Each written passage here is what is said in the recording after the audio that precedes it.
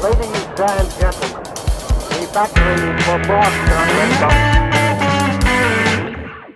What is going on, you guys? It is your boy, Just Helmeta here, back again with another video on YouTube and on Beantown Takes.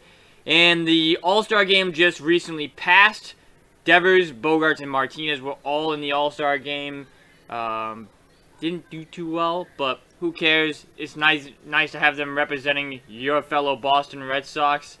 And now we look to the second half of the season, and what is the Red Sox plan? That's what I want to know. That's what everybody wants to know. Because the American League East is pretty good. It's pretty good. And I'm not talking about the original four like the Blue Jays, Rays, Red Sox, and the Yankees. I'm talking about everybody. Even Baltimore is at 500. So this is really going to be interesting because we have 5 teams that have winning records in the season in our division. So it's like, where do we go from here? Do we think we're better than the other teams in the division or not? That's pretty much what it comes down to. You have Seattle in the West Coast doing their thing too, so they're in the mix for a wild card spot as well. But you're going to have to face every single American League East team for that wild card spot because they're all playing good right now. Maybe except you guys, because you guys have not gotten a series win against your division yet, but you did split the Yankees at Fenway, and you have been battling injuries. You just lost Chris Sale once again. Like, that is absolutely insane. And maybe the second half, maybe they'll play a little bit better than second half. Who knows? But let's see what NBC Sports Boston has to say. Do the Red Sox have a plan? And they're gonna look back at the Mookie Betts trade and what has followed because of the Xander Bogaerts negotiations and the Devers negotiations. I heard the other day that the Red Sox starting point for Rafael Devers was Matt Olson and his contract extension, which was, I don't know, like, what was it, 5 years, 160-something million. I forget what it was, but it was stupid. It was ridiculous. Like, really? You're not going to pay? That's your starting point? Matt Olson? You're going to... It's not even a comparison, but we'll see what happens in the second half of the Red Sox, and let's just hop straight into it. If you guys enjoy these videos, leave a like down below. Subscribe now if you guys are new. You guys know what to do. Go check out my website. Links in the description down below. If you guys want to help donate to go to games, my Venmo account's in the description. Anything helps. Appreciate all the support. Without further ado, let's hop straight into the video. We have 2 videos to react to today. Red Sox are a mess. I mean, you hear what Mookie Betts had to say. If the Red Sox had offered him what the Dodgers did, he would have stayed here in Boston. Which is not true. I don't buy that one bit because they offered them 10 years at $300 million. So I don't think it was that much of a slap in the face. He could have counter-offered with that, but I don't think so. The Rafael Devers situation, but Andy, I'll just start with you. This is a venting session. It's a safe space. It's like, do the Red Sox even know what they're doing right now? It certainly doesn't feel like it. They feel like a team that, and maybe a general manager, leader of baseball operations, who is learning on the job what his role is and learning what his lot in life is. And my view on Chaim Bloom was always he made his name in Tampa with an organization that could maximize its payroll. You bring him to Boston to maximize your payroll. I don't want you to act like you're in Tampa in terms of cutting costs. I just want you to get more bang for my John Henry buck. And I don't know that we are seeing that unfold before our eyes, but I do want to say, you know, Chris Sale said this on our morning show on WEEI, like asked a question about the MO of Chaim Bloom. I don't even think Chaim Bloom maybe knows his MO as a GM. He's learning on the job, going through some tough decisions, big contracts, organizational changing decisions. So the phrase I'm using for myself, viewing this from afar, not as close as Jason is I'm staying naively optimistic. That's naively optimistic. Jason, do the Red Sox know what they're doing right now? How is this unfolding? I think it all goes back to the Mookie Betts trade, which obviously wasn't all Chaim Bloom's fault. I think there's a lot of involvement in ownership. Do we give this guy that kind of money? But when you look at the final offer, $300 million over 10 years probably versus $360 over 12. That's the difference between the Red Sox being maybe a World Series team last year and 2 wins away from being maybe closer to the Yankees and in more comfortable position to go for it this year than where they are right now. So you start right there by giving up Mookie Betts. And by the way, that trade has not looked very good. Alex Verdugo has not done a whole lot. Jeter Downs and Connor Wong maybe will be okay players. We'll see. But I think that's when you start to say, well, where is this team going? If it's not 2020, then is it 2021? Is it 2022? When are they going to invest? When are they going to go all in? I think Chaim so far has played it very safe. Oh, pain. That picture right there.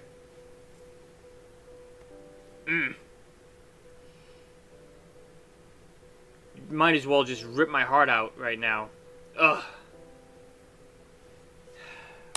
He's not been all in. He's not been all out. He's kind of just halfway in. And we see a lot of $10 million investments in James Paxton and Garrett Rich.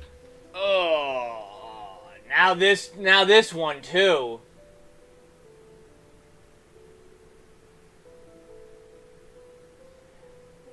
There's been some bad moves. I'll admit, there's been some bad moves over the years. Mookie's one of them. I think Benny, you could say, is one of them. And Schwarber's one of them, too. Well, Benny actually wasn't really working out in Boston. I don't know, because you're trying to change up his game. But, like, he's not a power guy. If he was the guy that he is now with Kansas City, and he was on your team, I'd take him over Jackie Bradley. And then Schwarber, what a mistake. What a mistake. Give it to Schwarber, you add in Trevor Story. That was, I think that was a huge mistake. I think that was huge.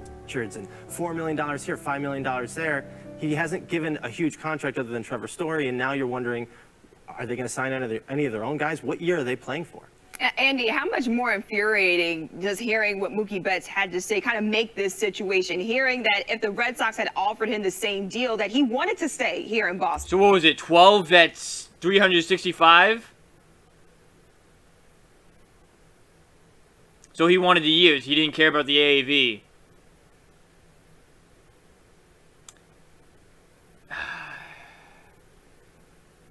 Yeah, Red Sox, you're kind of dumb for that. I'm not gonna lie, you're kind of dumb. You're kind of dumb.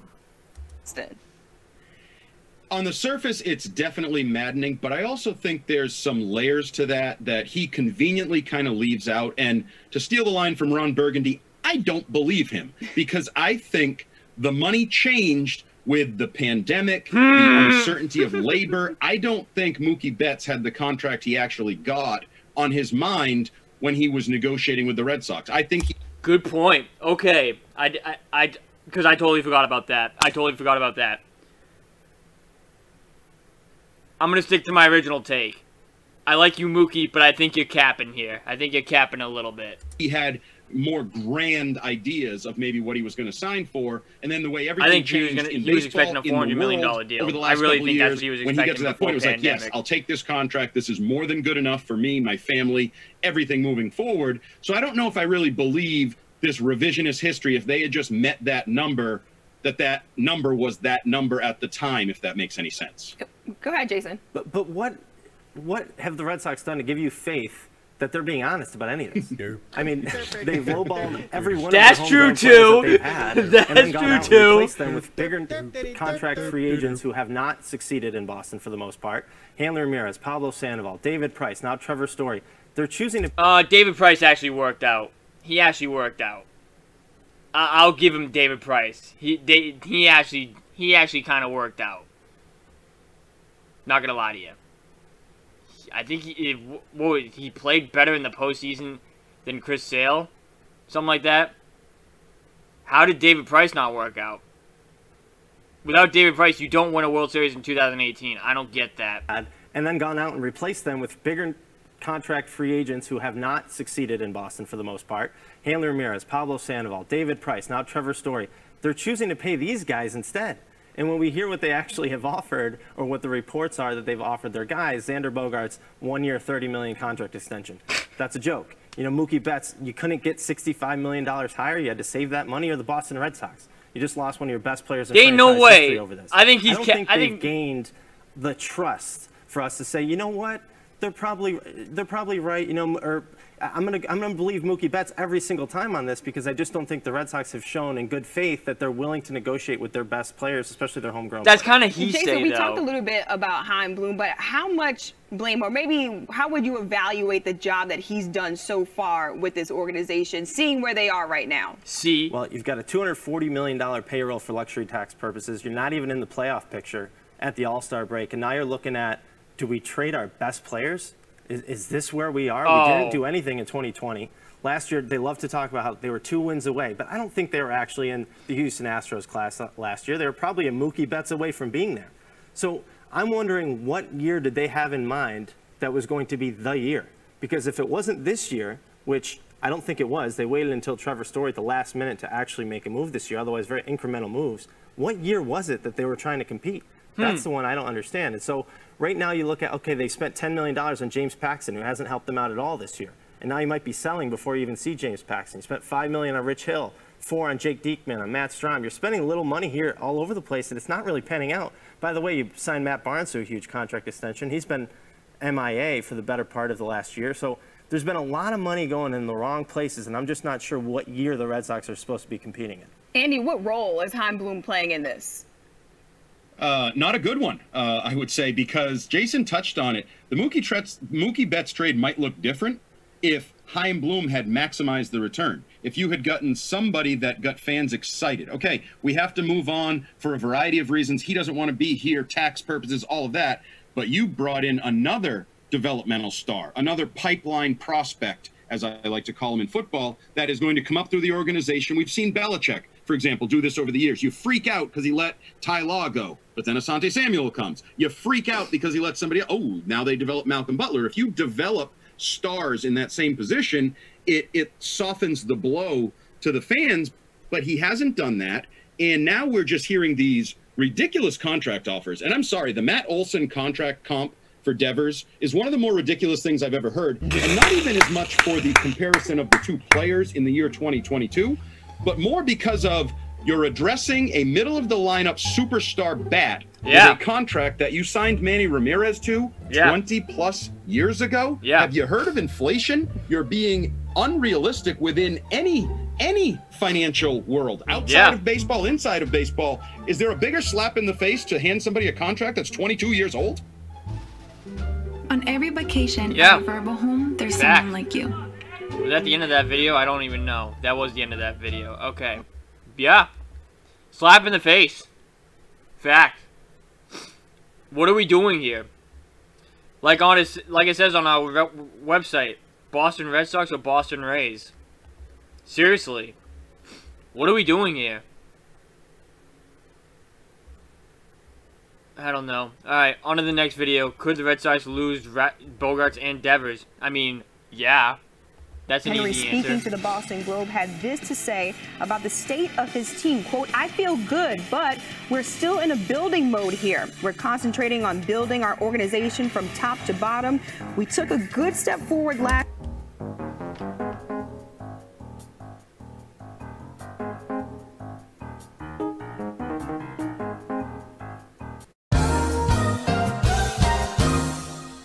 Wait a minute. Wait a minute. Wait, first of all, you're not going to speed past that like you didn't just say what you just said.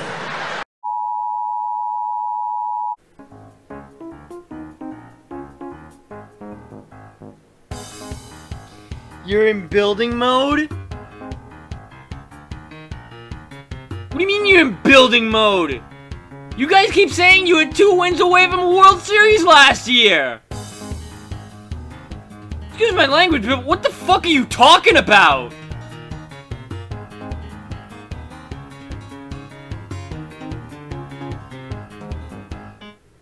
This guy's a joke. This guy's an absolute joke. Last year, we're taking a good step forward this year, but we're still building, end quote. So you're gonna trade your good players away? Now for the deep dive, we got Phil Perry joining us. You're not gonna build around them? Phil, I want to bring you in on this first, since we had all that time in the A block to talk about the Red Sox, and you hear what John Henry had to say about the state of the Red Sox right now. What's your reaction to what the team owner had to say? Well, my reaction is that he's wrong. I just would not use the word building as the defining characteristic of this team. This should be a retool. Amina, they are built to win right now. They're right in the middle of the playoffs. They're a couple of moves away from, I think, really contending. They're getting guys back. They're getting players healthy that they need to be healthy in order to compete. This is why teams, quote unquote, build, is to get to the position that they're in right now. So there should be no excuses. And if anything, not only are they not building, but after listening to you guys off the top of the show, they could be due for a teardown in the very near future here. So they should be capitalizing on this moment, not telling us, not trying to sell us, John Henry, that you're building. Red Sox fans are smarter than that. And I think these quotes should really tick them off. John Henry says that just pissed me off, and that kind of made Phil Perry mad. But still, we focus on your Pittsburgh Penguins. At the Red Sox, what happens if they don't invest at the trade deadline? What does that mean about where the team will be towards the end of this season? Realistically, I think they will be bringing pieces in at the deadline. I don't think they're going to be sellers. I know Tomasi alluded to the fact that they might get rid of JD or one of these big pieces that's up at the end of the year at the deadline. I'd be stunned, honestly, if that happens. And I agree with Perry that they're not that far away from being a legitimate World Series title contender. I don't think you need that many more pieces on top of a team that started the year terribly at 10-19. They played like 102 win pace since then. Obviously, 4-8 July isn't great. Going into the All-Star break with the Rays and Yankees here might lose both the series. Not great. But they're not that far from being a team that's really trying to contend for a title. Oh, this is Steve. I can't act like I'm upset about the John Henry line. They have guys that are coming up, so I think that's more the building thing, that you have a team that contends and a team that has prospects. That's what Chaim talks about all the time. So I'm not that upset about that. I'm more upset that if Xander goes and they don't give him a legitimate deal. But yeah, I think they're going to get some pieces at the deadline and not sell. Tomasi, you think that the Red Sox could be sellers at the trade deadline. Why did they make what Steve would look that a little look like chubbier for this there? organization? Yeah, I mean, to me, it could be a little of both. I mean, it could be a trade deadline like last year where you go out and you get a couple of relievers who don't really move the needle, but then one of them, Hansel Robles, ended up helping you quite a bit. Maybe you get a Kyle Schwarber type bat for first base. So that is good. You know, that would be enough, because this is kind of like a last stand situation to me when you talk about all the free agents. But then looking ahead, this is why I am not convinced that they might not try to sell off one of their big contracts. If you're Chaim Bloom and everything is about building towards a future and sustainable this and that, and you have all of these big free agents who we're going to list, why wouldn't you take advantage of a market to try to get something for them now, as opposed to, you know, waiting until they leave in free agency and all you get is a draft pick? So whether it's Evaldi, whether it's JD Martinez, whether it's Christian Vasquez, I think even within the Red Sox clubhouse, there is doubt among the players that all those guys are going to be here when August 2nd. And if they do that, I mean, they're punting on the season, which is not where they should be. The farm system's okay. We've heard it from John and others. It's gotten a lot better in the last couple of years here. It happened quickly. They were in the basement in terms of league-wide prospect systems, but they're not there anymore. So there's really no reason for you to sell off these pieces and try to build that thing up again. They're already there. Not only should fans be unhappy about some of the commentary from John Henry today, how do you feel if you're Alex Cora or if you're the players in that clubhouse? John mentioned last year's trade deadline. We saw this happen a year ago where they didn't do enough, and it really impacted that team. I'm sure it impacted the manager, but the players were very open about it as well. It impacted them on the field. The same thing will happen this time around if they don't help this group out. Steve, when you take a look at the Red Sox, what are some of the areas that they do need to fill at the trade deadline if they want to be in playoff contention? First base? Let's start with first base. Maybe some starting help because Paxton is hurt. Rich Hill hasn't been good. Maybe another starting pitcher. Relief. Bullpen. Definitely, without a doubt. An outfielder. You can go on and on what they need. They don't need a shortstop, obviously. They don't need a third baseman, obviously. They don't need a second baseman because they got Story coming back. They got Vasquez behind the plate. They don't really need that, but, like, in terms of needs, another outfielder, bullpen, maybe another starting pitcher. Well, actually, I'm going to rephrase that. Another starting pitcher because Sale just went down again. And let me start first base for you. Because that's the first thing they should be doing is getting a first baseman. Well, the obvious ones are closer and first base. I know the Franchi and Bobby Dahlbeck experiment has been an interesting one, to say the least. I was a huge Franchi guy with what he was doing at the start of the year. Now it's, I mean, that play last night's inexcusable. Throwing it to Vasquez, he's not even looking at you. He's trying to get time from the ump. He's dropping balls. Trevor Story had a great play at second base. Decides to throw it to first when he realized he couldn't get to second. It was about a week ago. And Franchi drops it right in his glove. So it's hard to see those. You want to bring in maybe a guy like Josh Bell. Closer situation is what I care about more. You're talking about Alex Cora, Phil. I think he would be happy if they can have a legitimate closer and he doesn't have to do this.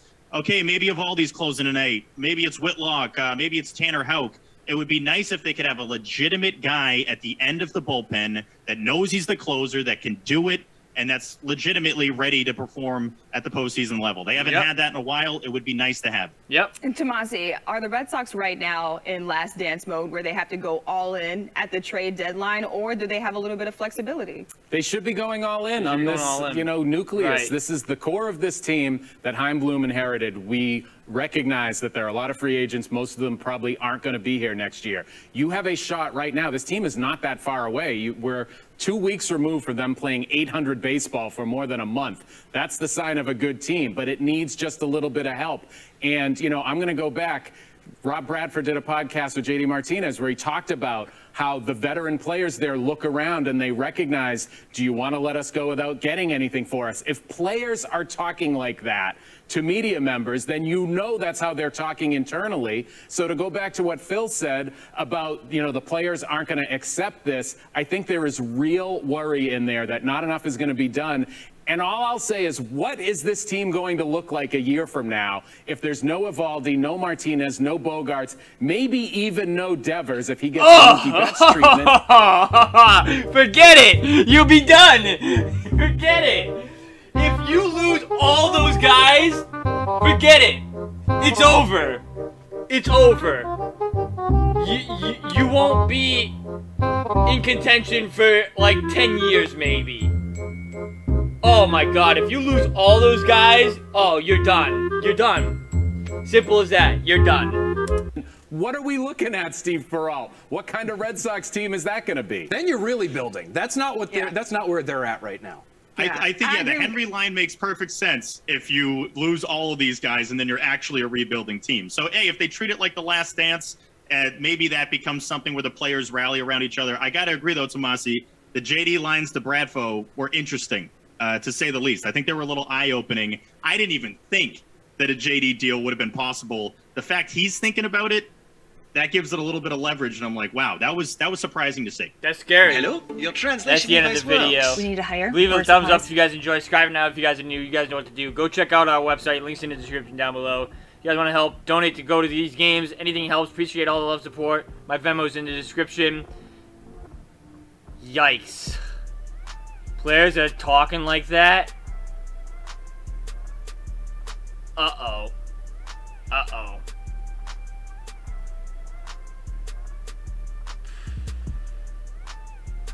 I mean, you have to go all in, right? Right? Get Josh Bell for pretty much nothing. I like that. That's a good idea. I mean, the Nationals would be willing to sell his contract off because it looks like they're going to be trading Juan Soto. He turned down a 15-year, $440 million offer, so it looks like he's going to be shipped out. So you can get Josh Bell on a cheap price where you don't have to deplete into your big prospects or whatever. That would definitely help. If you can, like Steve said, a legitimate closer would definitely help out the bullpen. I think Steve kind of nailed it, though. I mean, you could definitely need another outfield piece, I would argue. But, man, don't look good. Thank you guys for watching. It's been Jesse. I'll see you guys in the next video. Later, guys.